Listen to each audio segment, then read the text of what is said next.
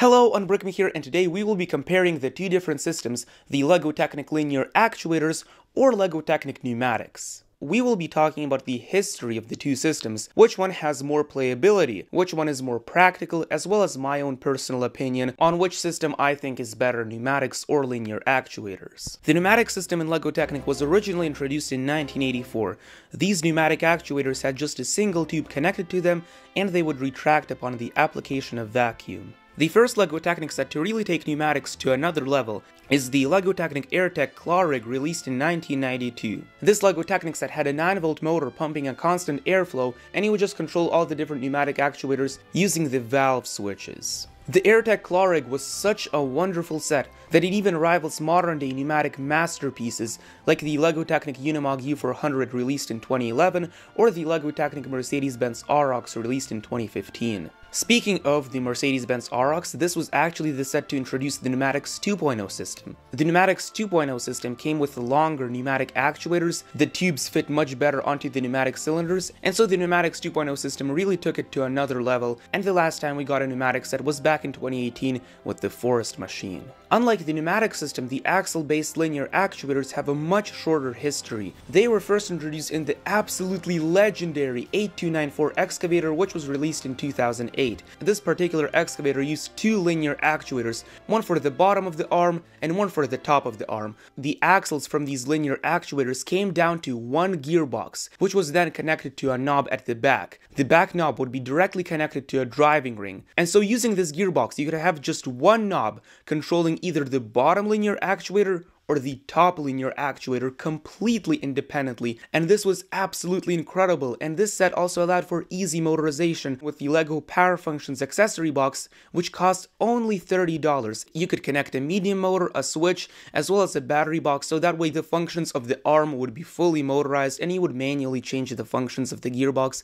It was incredibly fun to play with. I love the excavator very much. In 2011, we actually got the mini linear actuator for the very first time, specifically in the 8069 LEGO Technic backhoe loader. However, there is actually a third size of the linear actuator, which is the extra long linear actuator, first introduced with the 2019 42100 excavator set. In total, there are only 3 different variants of the mechanical linear actuator, as opposed to the vast selection of LEGO Technic pneumatic cylinders. So which is better purely for playability, pneumatic cylinders or mechanical linear actuators? Pneumatic cylinders in LEGO Technic are some of the most fascinating devices ever, as they use air pressure to extend or retract. This air pressure can be applied either with a manual pneumatic pump or a motorized pneumatic pump like in the LEGO Technic Mercedes-Benz Unimog U400. Both of these configurations of the LEGO Technic pneumatic system are extremely fun to play with. For example, if you turn on the motorized pneumatic pump,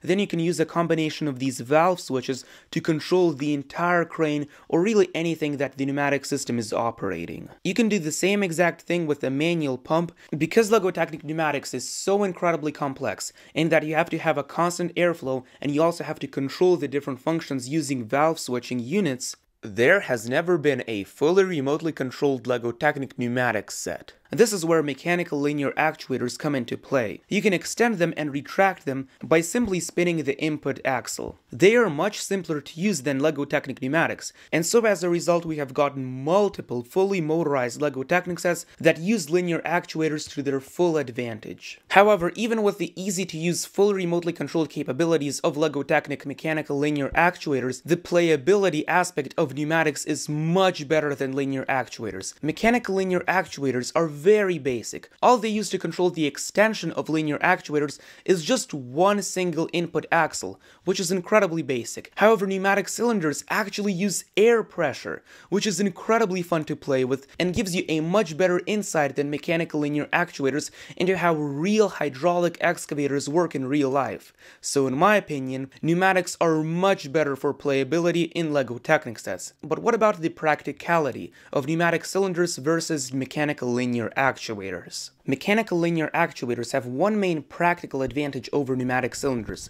They can hold their position much better. Halfway extended, quarter extended, 70% extended, or even fully extended, they hold their position no matter what, exactly where you want them to. Pneumatic cylinders in LEGO Technic always tend to act as springs, meaning when you push down, say, a crane, You can push it down, but then when you release it, it will come back up under the air pressure. Pneumatics in LEGO Technic, unfortunately, due to the leaky cylinders, can't really sustain themselves under high pressure. For example, whenever I want to use this crane to pick up something heavy, most of the air simply leaks out of the pneumatic cylinders, which is not very practical for lifting up heavy objects. This is where mechanical linear actuators are a saving grace. They can lift up pretty much anything, given that the motor connected to them can handle it. So for practicality, mechanical linear actuators get the point here. So the LEGO Technic pneumatic system is much better for playability, but the LEGO Technic mechanical linear actuators are much better for practicality. If you want my personal opinion,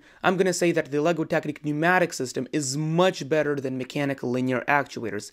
They offer you much better playability, and they also give you insight into how real-life hydraulics works, which is really incredible in my opinion. The very first LEGO Technic pneumatic cylinders that just had a single tube connected to them are pretty rare, and if you want to learn about the rarest LEGO Technic pieces of all time, then click on the video right over here.